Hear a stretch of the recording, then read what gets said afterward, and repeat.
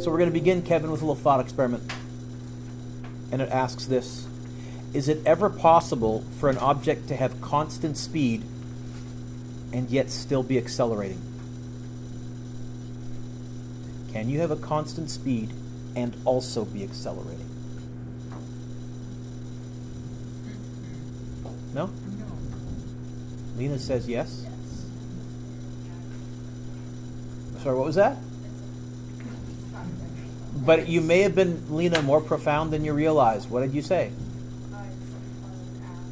Probably wouldn't ask. Okay, so you're thinking Duick probably wouldn't ask the question if there wasn't some trick to it. So if I tell you the answer is yes, how can you be going at a constant speed but still be accelerating? Nate? All vectors have two things: magnitude, speed, if we're talking velocity, and direction.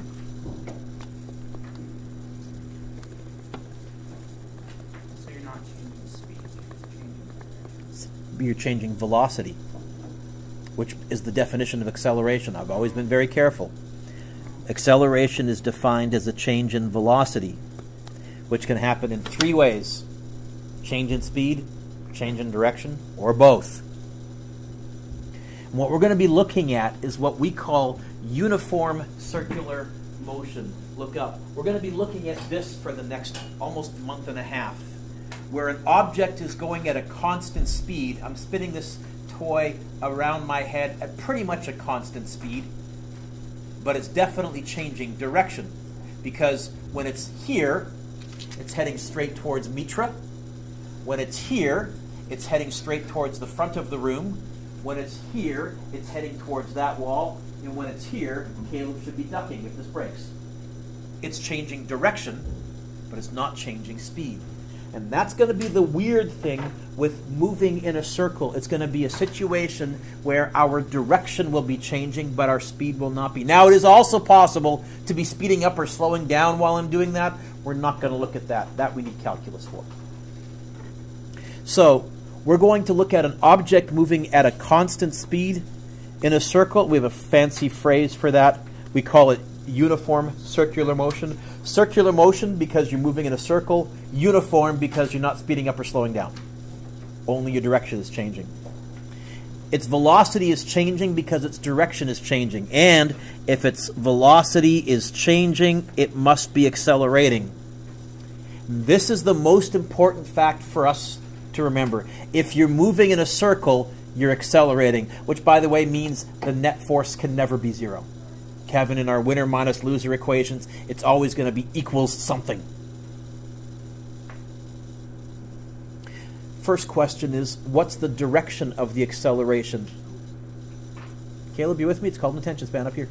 There's two ways that we can figure it out. The first is, you might recall last year I taught you that our bodies have a built-in accelerometer, but it's backwards. When you speed up, you feel like you're getting flung backwards. When you hit the brakes, you feel like you're getting flung forwards, even though you're clearly accelerating backwards. What about when you go in a circle on the rides on Playland? Which way do you feel like you're getting pushed? Outwards. So which way is the acceleration? Inwards.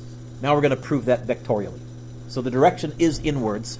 The way we're going to do it is we're going to take our VF equals VI plus AT, but now I'm being very meticulous. I'm putting the vector symbols because direction is going to make a difference. We're going to get the A by itself. Oh, you would minus the VI and divide by T. By the way, our acceleration is also changing direction and it's not constant, so this is only going to be true for a very, very tiny time interval. In calculus, those of you that are in calculus, this will be true for the limit as t approached 0. But we're not going to be getting that high tech.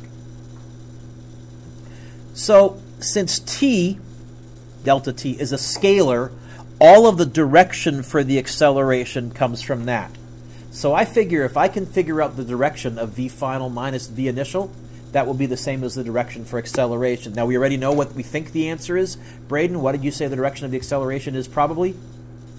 Inwards. Let's prove it. So here's a little picture.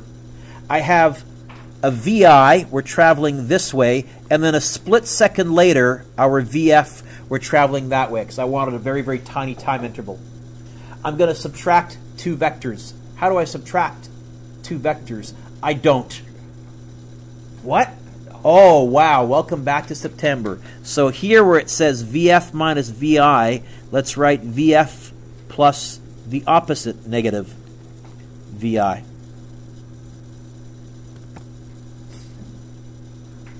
So VF is going to stay the same.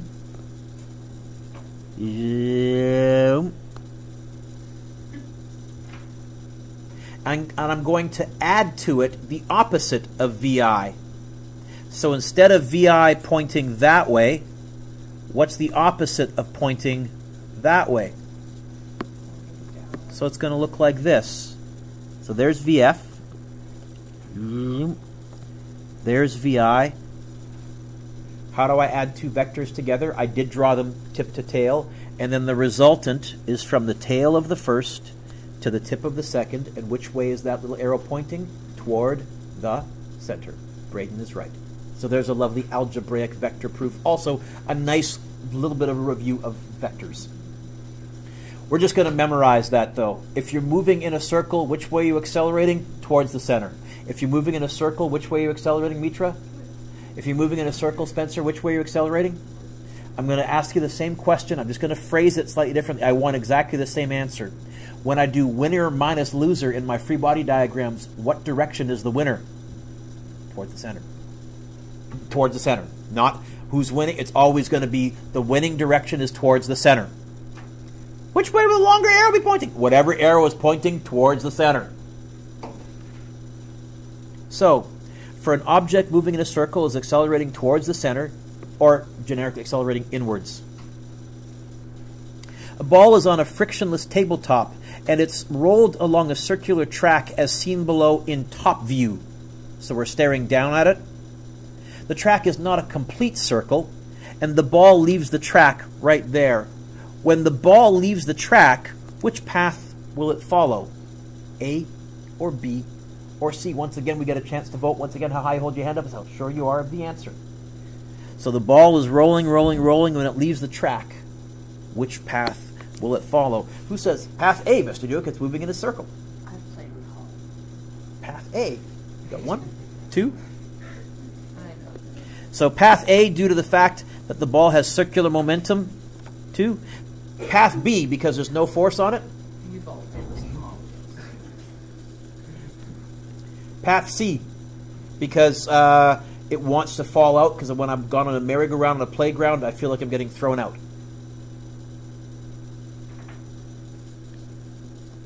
Okay. Path B is correct, because once it leaves right here, are there any forces acting on it? Now Newton's first will kick in. It's going to keep going in a straight line at a steady speed. So, here's the next question. If I spin this around my head, and I really, really, really, really, really want to get Braden in the head with this, and I take a pair of scissors, ready to cut the string, when do I want to cut the string? Where do I want this ball so that I'm likely to hit Braden in the head? I want the string pointing pretty much to my left, to your right, to that side, because if I cut the string, it's going to keep going in a straight line at a steady speed. It'll hit Braden. Shall we do the experiment? Yes. I can't. This toy isn't made anymore, and it's just too useful. It's the first physics toy I ever bought, by the way. It's going on 10 years old. One of these days, it's going to snap just because the string is going to wear out, and that'll make for another interesting story. But someone will get hit.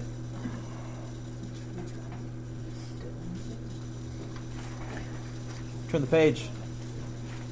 Sarah, I need to overcome a bunch of preconceptions. Turn the page. You see, the problem is all of you have sat in a car going around a corner, and you have thought to yourself, I'm getting pushed outwards. You're not. You're not. You're not. You're not. There is no force pushing you outwards. Instead, your body wants to keep going in a straight line at a steady speed. That's Newton's first. But which way do you need to accelerate?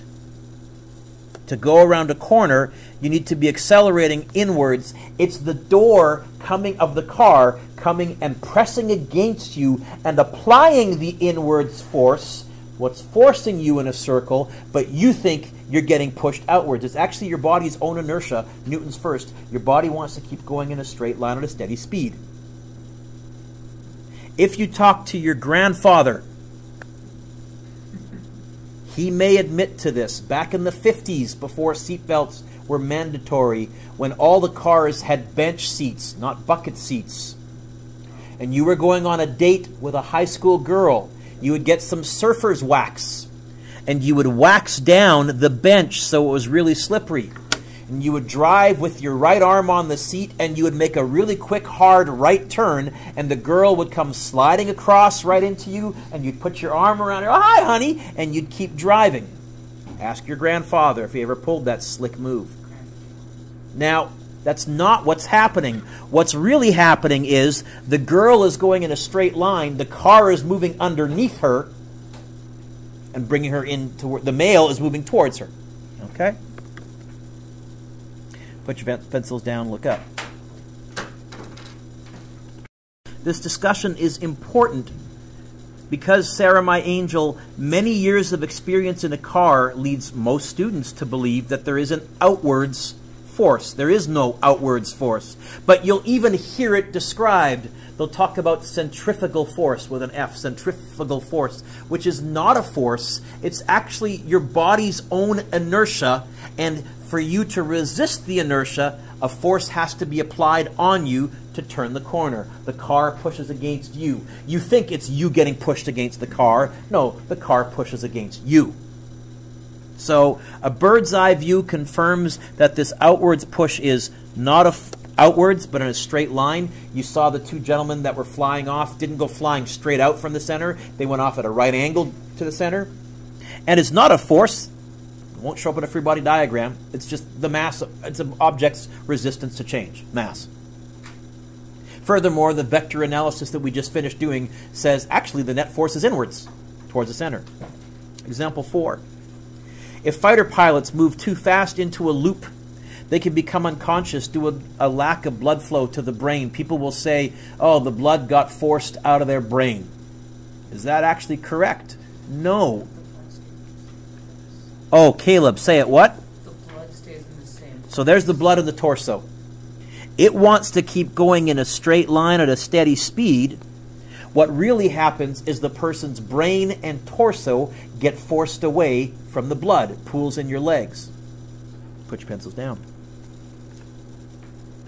So I heard Spencer say something like that pilot must have the funnest job. Not really. Their bodies take a beating. Now, fighter pilots wear these G suits. They are designed to have cuffs around their legs and around their arms that inflate when they detect certain G accelerations, which prevent the blood from pooling in their legs. But also the fighter pilots, they do sit-ups and crunches and sit-ups and crunches. What you're really doing is the same muscles that you use to make your face go red on purpose. You're tensing all those muscles in your body to try and force as much blood to your head as you can. Now, the fighter pilots wear G-suits. The performance pilots, like the Blue Angels and the Thunderbirds and the Snowbirds, they can't wear the G-suits because it interferes with their ability to maneuver that quickly and that tightly. So those ones, if you go to the air shows, they're doing it all cold turkey. They do lots of sit-ups and lots of crunches, and they got to be. There's a reason why you just don't see any fat, flabby fighter pilots. You cannot do that without blacking out. So how do we calculate circular acceleration? There is a lovely proof, but it's a bit long. I'm just going to give you the equation, and this is the first one that's on your formula sheet under circular motion. It's acceleration. I use the letter C, but I always use a subscript, sorry, letter A. I always use a subscript of a C for circular acceleration. It's really centripetal acceleration, but you can just think C for circular, and it's V squared over R,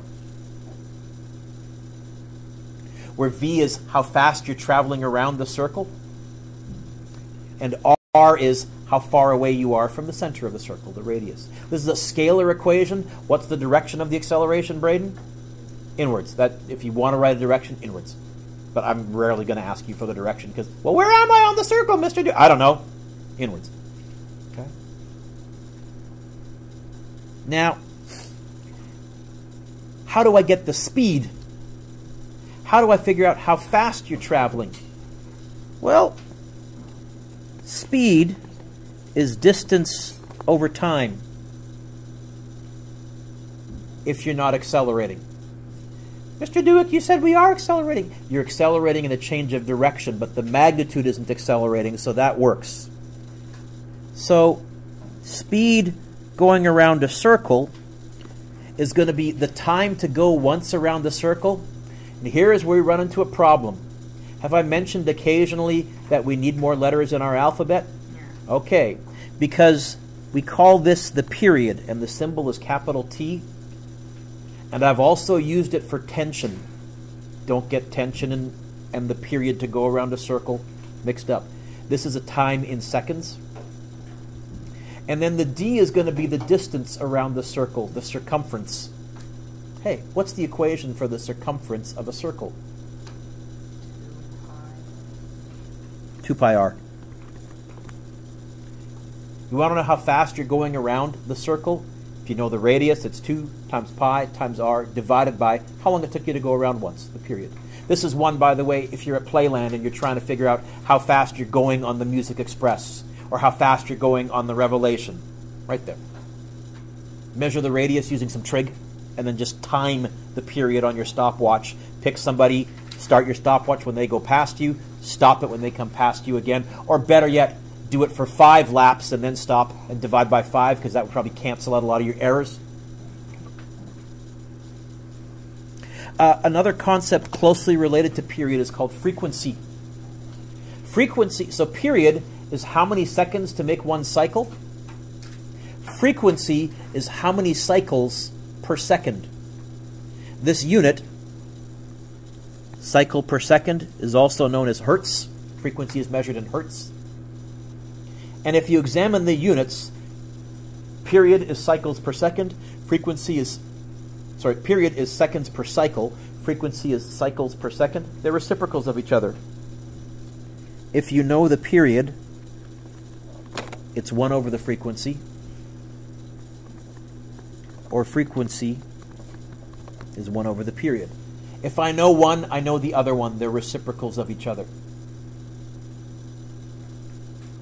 So, very quickly, for example, let's suppose I'm riding the Ferris wheel at Playland. Ferris wheel, exciting ride or tame ride? Fairly tame. Okay. Let's suppose it rotates every 12 seconds. The period would be 12 seconds. The frequency, it rotates at 0.083 hertz.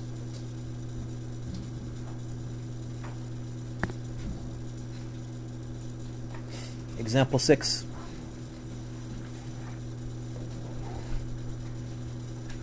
An object is moving at 4 meters per second in uniform circular motion. It accelerates at 2 meters per second squared for 3 seconds. Munir, what does A want me to find? Speed. Okay. This would be wrong. Leave your chair down so people behind you can see. Braden will get them both. Thank you, Braden. Okay. This would be wrong. Don't write this down.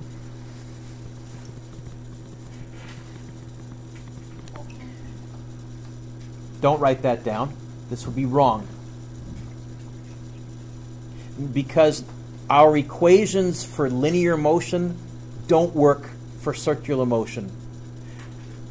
The very beginning, I said, well, what did I say? What did uniform circular motion mean?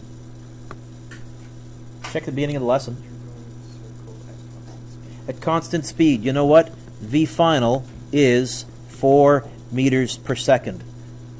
How do I know that? Because that's how fast I said you were going. We're not going to let you speed up or slow down right now. We can't deal with that.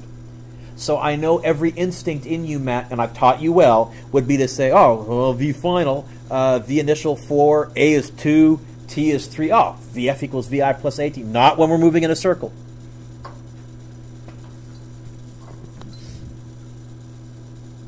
The distance traveled. Again, you might be tempted to say, oh, it's D equals VIT plus a half AT squared. Our acceleration is what's causing us to move in a circle, but it's not causing us to speed up or slow down. It's just going to be vt. How fast are we traveling?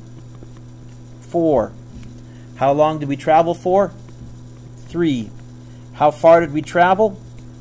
12 meters in a circle. I don't know how the radius of the circle is. I don't know anything like that. Okay? There's a second equation for circular acceleration. I already told you that circular acceleration was v squared over r, but I also told you that v, when you're moving in a circle, is 2 pi r over the period. So I can substitute that expression in for the v. I'm going to get this.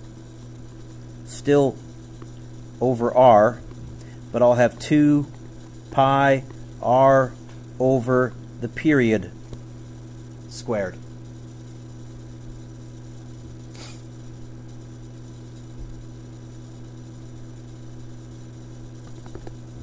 This is a fraction inside of a fraction. Yuck! Now relax.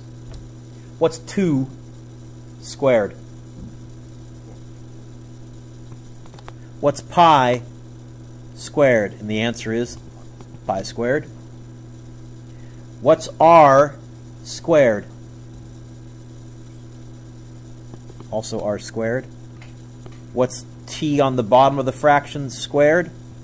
T squared. And then over r, I'm going to write that like this. Don't write this down just yet, just watch. Divided by r over 1. Don't write that down. How do you divide by a fraction? Because r over 1 is a fraction. Flip it and multiply. So what I'd like you to write down is this. Times 1 over r. What happens with one of our r's? Okay. We get another expression for acceleration. It's 4 pi squared r over the period squared. This is going to go in the box right here. 4 pi squared r over the period squared. In real life, this is the one you'll use the most, because when you're at Playland, it's really easy to time how long it takes something to go around in a circle. Your stopwatch on your smartphone handles that. It's much more difficult to figure out how fast it's going. You can figure it out once you have the period. So this is the one we use the most. How do I know which one I'm going to use? Oh, if the question gives me the period, I'm going to use 4 pi squared r over t squared. If the question gives me the speed, I'm going to use v squared over r.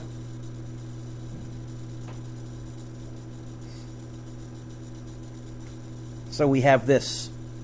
AC equals v squared over r, and it also equals 4 pi squared r over t squared,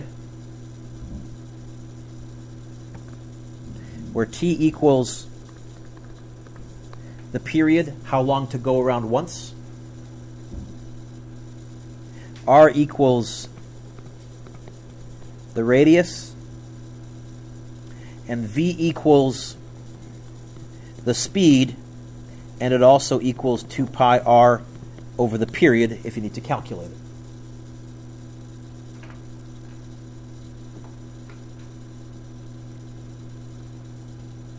So we have this strange situation here. In uniform circular motion, the object is moving at a constant speed, but it's accelerating. What? Because its direction is changing. And the acceleration vector is constantly changing in direction, because inwards depends on where you are and on the circle. If you're right there, that's the acceleration. If you're right there, that's the acceleration direction. If you're right there, that's the acceleration. If you're right there, that's the acceleration. So rarely will I ask you for a direction of acceleration. Almost always it'll just be find the magnitude. Direction, inwards. Inwards. So we can't use our constant acceleration equations. This is going to be tricky, because I've taught you well, Kieran, and I've given you, most of you, the habit of, oh, Vf squared equals Vi squared plus 2AD. Vf equals Vi plus AT. T equals VIT plus a half AT squared. We can't pull those out. Instead, we have to use these equations for uniform circular kinematics. The acceleration equations, I believe, are both on your formula sheet. Is that correct? I think this year I gave you the circular speed equation, 2 pi r over the period. Yes? I think also on your sheet it does say period equals 1 over frequency, 1 over f. Yeah? Oh, sorry. Are you serious? Did I type it wrong? No, that's AC. Yeah, okay. So let's try this again, Nate. For the acceleration, it's v squared over r, 4 pi squared r over t squared for acceleration. On this, you put the r squared. I put the r squared instead of the pi? Wow, and I would have done that on your yellow sheet too. Okay. So we're going to fix that right now. That's what you're saying. I'm sorry. So, on your formula sheet,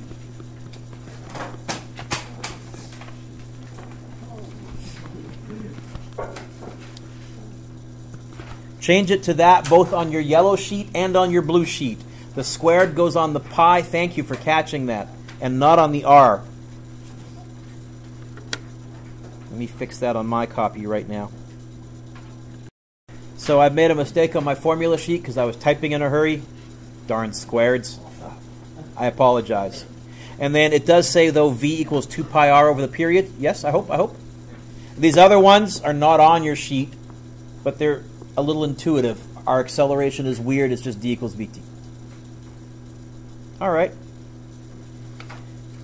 Turn the page. The Earth is currently rotating. I'd like you to imagine that through some cosmic catastrophe, the Earth instantly stopped rotating, but those of us on the Earth maintained our centripetal velocity. We would all go flying into a wall due to inertia. First question, which wall? North wall, east wall, south wall, west wall? Once again, we get to vote. Once again, how high we held the hand up is not sure we have the answer. Who says we would go flying into the north wall?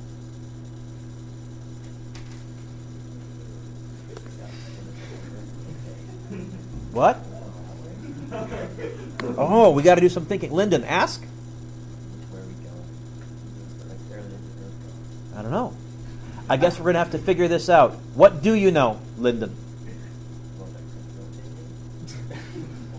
First of all, how do we know that the Earth rotates?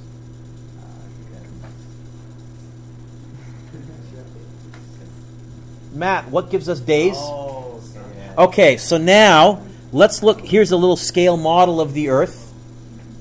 Where does the sun appear to set? In the east or in the west? Where's sunset, folks?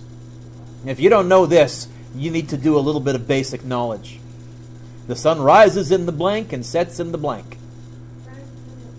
Okay, sets in the, which means we think it moves that way. No, we think it moves which way? North, east. Yeah, I had it right. We think it moves that way, but is the sun moving? What's moving? So the Earth must be moving that way to give the illusion of the sun. So which wall will we go flying into? Which way are we all moving right now? What direction? East. We would all go flying into the east wall. Here's the next question. At the equator, how fast would they go flying into the wall? What am I asking you to find? What am I asking you to find? Speed. Is this a linear speed or is this a circular speed? So let's write down VC equals question mark. Now I know VC equals 2 pi r over the period. On your formula sheet, and we're going to start to use this part over and over now for the remainder of the year. On the back page where you have all those data, I did give you the radius of the Earth. Find it so that you know where it is. 6.38 times 10 to the 6th, I believe. Yes?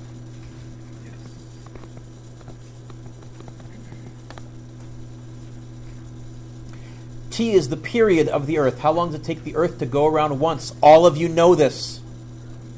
24 hours. Can we do physics with hours? Okay, so it's going to be 2 pi 6.38 times 10 to the 6. We're going to be using scientific notation like crazy over the next while, so you want to make sure you're comfortable with this. And 24 hours times 60 minutes times 60 seconds. I think it's 86,400 seconds in a day, but don't quote me on that. How fast would people on the equator go flying into the east wall nearest them? What's your guess? You said you're going to make a guess? Well, I'm just like really guessing from this video. Yep. Somewhere around like 11. I don't know. Let's find out. Why guess when we can calculate and get the giddy thrill of knowing that we're right?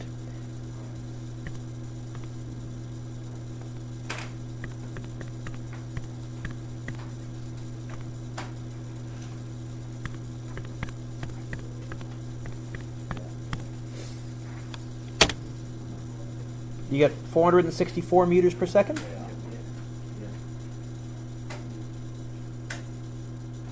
That's on the equator.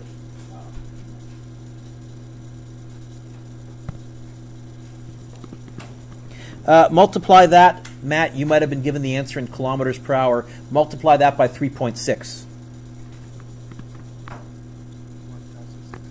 I think that's what you were remembering. Is that survivable? No. Okay. Where on Earth would you prefer to be living if such a disaster did occur? North Pole or South Pole? Yeah.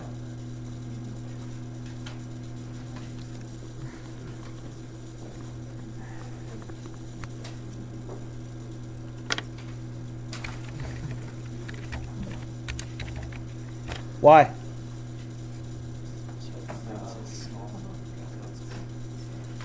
Why aren't you spinning as fast? Braden, what? Because you need to realize that when we're spinning, now on the equator, it's the full radius of the Earth, but as you move further north or further south, the circle that you're spinning along, which is a line of latitude, has a smaller and smaller and smaller radius. So R is nearly 0. In fact, if you straddled the North Pole with one side of your foot on either side of the North Pole, R would be 0 because the center of your body would be dead center of the radius. And if R is 0, what's your centripetal velocity if you put a 0 in for that equation? Hey! Holy smokes, this is starting to make some sense. Mr. Dewick will now mention a little bit about angular and circular momentum and show you some cool demonstrations as well as an addictive toy. First of all, what's your homework? You can try number 1. You can try number 2, number 3. 4 is good. 5 is good. Yes, so far I've assigned everything. Skipping 6, 7 is good. 8 is good. 9 is good. 10 is good.